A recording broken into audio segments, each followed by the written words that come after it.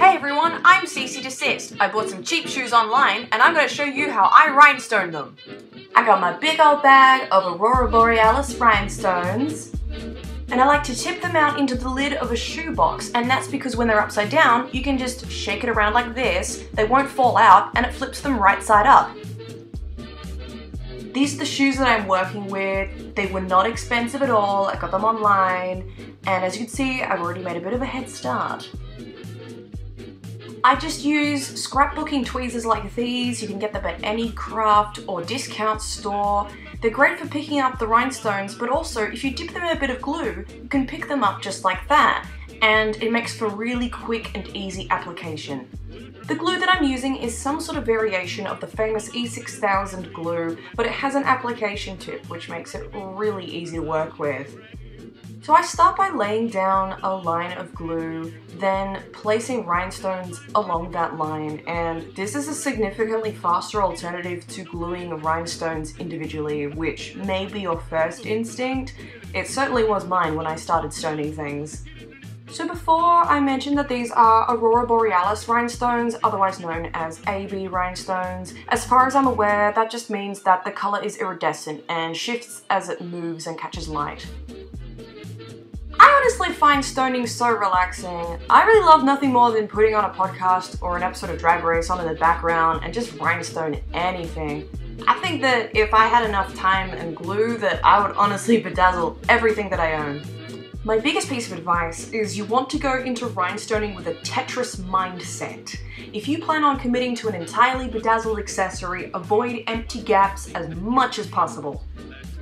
Another thing to note is that the smaller and more detailed the rhinestones, the sparklier you'll be. Basically, this gives light more places to bounce off of. I made an ambitious promise to myself that if I was ever going to wear anything on stage that I didn't make myself, I wanted to at least embellish or repurpose it somehow. I love buying affordable costume pieces and then making them my own with some sparkle. My favourite things to rhinestone are shoes, hats, belts, anything that would qualify for the accessories section on a website. I'm also a big believer in props used in an act being sparkly. I recently bought a 1920s dancing cane and I fully intend on bedazzling that too. I also love incorporating rhinestones into a makeup look. Of course I wouldn't use the glue that I'm using here, but you can use a cosmetic adhesive like eyelash glue or spirit gum.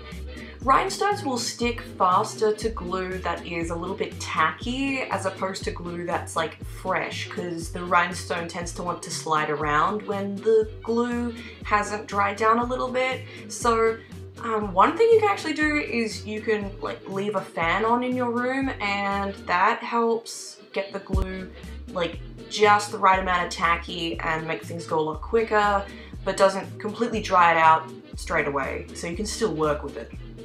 If you're ever rhinestoning fabric or clothing, like gloves or a bodysuit, make sure that you put something inside or underneath the part of the fabric that you're gluing. The reason for that is that once everything's dried, you'll find you've glued your glove together, man. You can't put your hand in it.